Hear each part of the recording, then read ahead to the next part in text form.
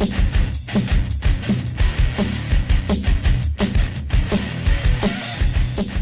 up everybody, Trinity here, and welcome back to the 2nd Street Marvel. In today's comic book review, today I am once again bringing you guys a triple feature, and that's partially because I forgot to read and review one of these just the other week. So today I'm going to be talking about a few of the titles that are tying into the 2099 event, an event that kind of started off in the Amazing Spider-Man and is now being done in these one-shot issues that are all tying into the larger story here.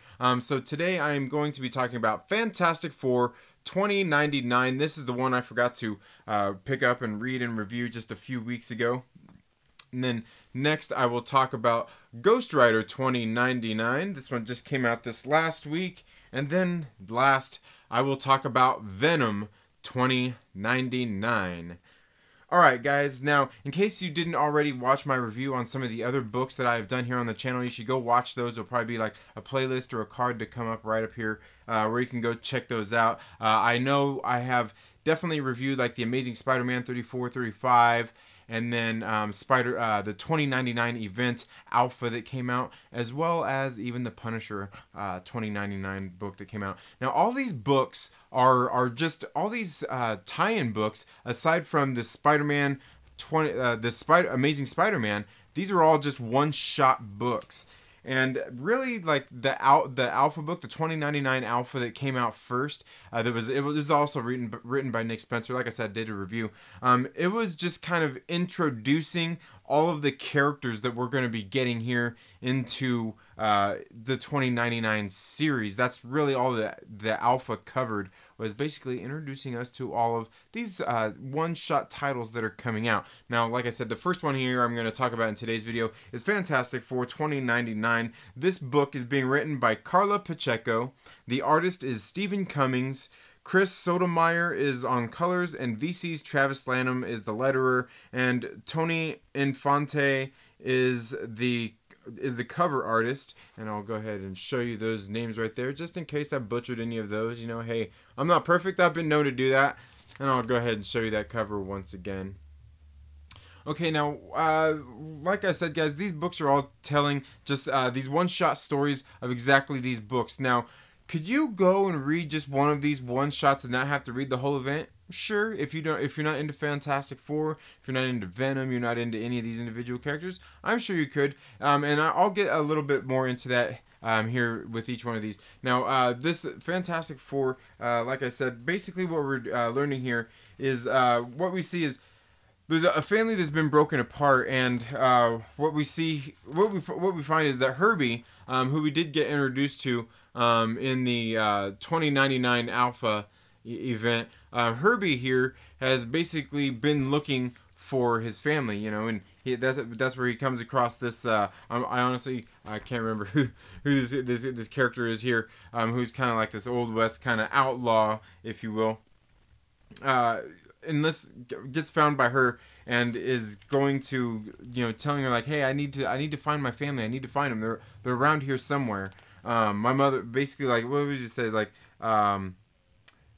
basically saying that he was sent there. Yeah, friends of his mother's, you know, of Herbie's mother. And in case you don't know, I believe, if I'm not mistaken, his mother is he thinks his mother is like Sue Storm, but basically that's where this story takes place at, is in 2099, after the world has already basically been under, you know, just in a constant war, I guess you could say, after the attempted assassination of Dr. Doom. He kind of went through, and that's kind of where all this has come out. Alchemax has been out there doing their thing.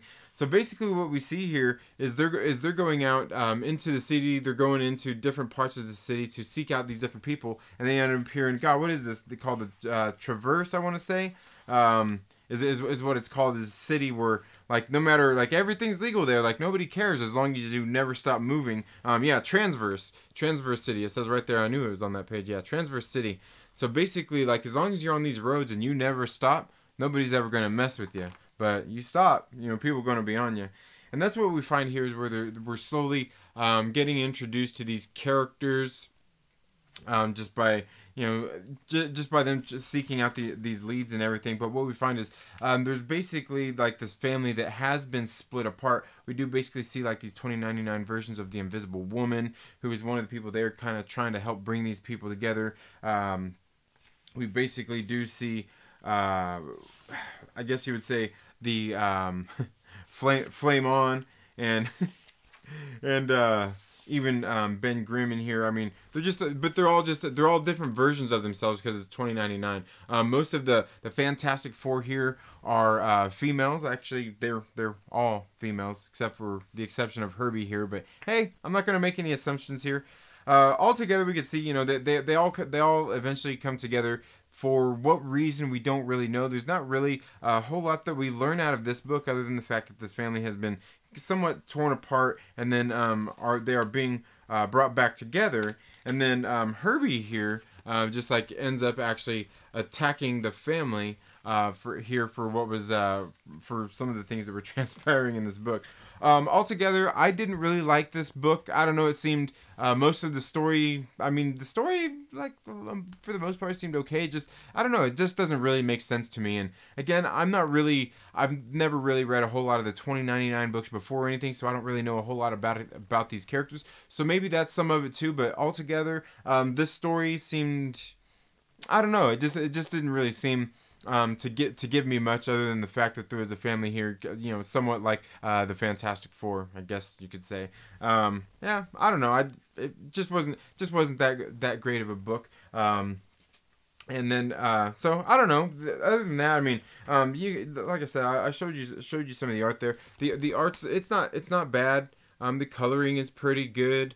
But overall, like, I haven't felt that any of these one-shots have really given me anything that I feel like I need to read. You know what I mean? Like, I don't know. They just don't seem to really, I don't know, build a bigger story. So next, I'm going to go ahead and talk about, and if you've read Fantastic Four 2099 and you have any opinions, let me know what those are down in the comments below. Now, the next one I'm going to talk about is Ghost Rider 2099. This book is being written by Ed Brisson. Damien Cusiero is the artist, and Dono Sanchez Almara is the colorist, and VC's Joe Caramagna is the letterer, and Valerio Giordano and Frank D'Armata are on the cover. I'm going to go ahead and show you those names just in case I butchered any of those names as well. You never know. You never know. It happens. I'll go ahead and show you that cover once again. That cover is pretty nice, man. That cover is pretty nice. So basically what we're learning here is, once again, we start in Transverse City, Transverse City. We're seeing these guys that are getting ready to go hijack this shipment, this freighter, if you will, that's carrying all of these just some different equipment. They were told that, you know, is going to be something that they might want to do. And these people are basically outlaws. They have these social scores and everything that go up and down, and these guys aren't doing too good. So they break into this place and they end up hacking into the system to get some of the goods that they're looking for, probably like electronics and hardware and things like that. Well, what happens is, you know, they end up, ooh, this is there. Interesting. Interesting, right? So they end up getting in, and they get in through the security on here. They're hacking this thing, and they're looking for all this different equipment on this truck to take. And well, the plot thickens a little bit, and where we see one of these doctors there at Alchemax, while they're getting hijacked, because they sent all this stuff on basically the semi truck that wouldn't get noticed by anybody. Like, nobody would pay this truck any attention, but somebody here is like, hey, like, you know, like somebody's hijacking them. And what they find out is it was this doctor that's been working there at Alchemax, that it's his son. It's his son that's actually there hijacking this thing. So they pretty much tell the father, like, okay, well, we've got two things we're gonna do right now. Either basically we're gonna kill you, or we're gonna kill your son, is what it's coming down to. And, you know, so the guy naturally says, oh, well, he wasn't my son the second he decided to steal from Alchemax. And he goes ahead and tells him to go ahead and send the drones or whatnot to kill him. And so that's what happens. Well, when the truck gets blown up, he ends up getting, you know, making a deal with I guess you could say making a deal with the devil here, right? With with Blaze Industries is what they're calling it. Oh, Ghostworks. They're calling it Ghostworks. Ends up making a deal there, and you know, he basically becomes the 2099 Ghost Rider. Ends up becoming alive in like this robotic body, and goes out, you know, goes out doing what Ghost Rider does. You know, pretty crazy stuff that he makes this deal. You know, because, you know, to do some hacking and just some other stuff out there. And while he's out there, you know, obviously trying to right some wrongs in his own life as well as get revenge on his father, who, you know, basically threw him on under the bus to get killed. Altogether, this book was a little bit better than the Fantastic Four 2099 book. Decent story. The art in here, it's okay. I mean, you know, pretty. I mean, I don't know. I guess what you would expect out of, you know, like a Marvel book. You know, coloring's pretty good. Lines are pretty good. I mean, no complaints about the art here. But once again, like I said, guys, it seems like a lot of these 2099 stories seem like they're not really giving us much of a story that's that's really driving this 2099 story forward. I just don't really feel any of that. Which is going to bring me to my next book. And if you've read Ghost Rider 2099, let me know what you think down in the comments below. Now, the next one we're going to talk about is Venom 2099. Once again, this is another one-shot book. And this one is being written by Jody Hauser, Francesco Mobili, and Geraldo Borges are the artists. Rochelle Rosenberg is on colors, and VC's Clayton Cowles is the letterer. And Clayton Crane did the cover right there. And Clayton Crane does pretty amazing work on these covers. And I like this. I got to tell you guys, I really do like this cover. This cover here is great. I like the cover. The story here, and the art in this book, it's I don't know, it's pretty decent. You know, no real complaints here. You can see, you know, some of it here. Basically, what we learn here is this young lady has she's got problems. She's got this problem with her arm. I'm not exactly for sure what it is that she's got, but she's there at the doctor's trying to get this treatment. You can see her arm right there is all kind of jacked up. To like kind of heal and regenerate her arm, and she's undergoing this special treatment. And her father is actually a doctor there as well. He's one of the ones here working at Alchemax, who's giving her this treatment. And what it ends up being is a symbiote. Is a symbiote. So what they're doing is they got a bunch of these little symbiotes in these little vials here that they're going to put into people to help them naturally heal themselves. And we see that she ends up getting this injection, and it ends up working. But while when she gets the injection, she gets all these memories, right, of all of who else this Venom symbiote has touched. And that's kind of what we get here in this story. You know, she gets better. Her arm gets better. She's stronger. She's faster. She's got this monitor that she wears for the scientists and everything to keep an eye on her. And she ends up getting in some trouble. The monitor gets broken, and the Venom symbiote kind of goes to work after that, and decides to tells the girl, like, basically, you're gonna help me get revenge on the people who did this to me. And he's pretty pissed off that Venom's pretty pissed off that they went and basically cut him into hundreds and hundreds of pieces. And that's what they do, is they head to Alchemax to basically get all the Venom, all of the Venom symbiote all back together once again. And as well as, you know, while they were at it, they did some personal things that the girl that the Venom symbiote took over here wanted done. Nothing too horrible.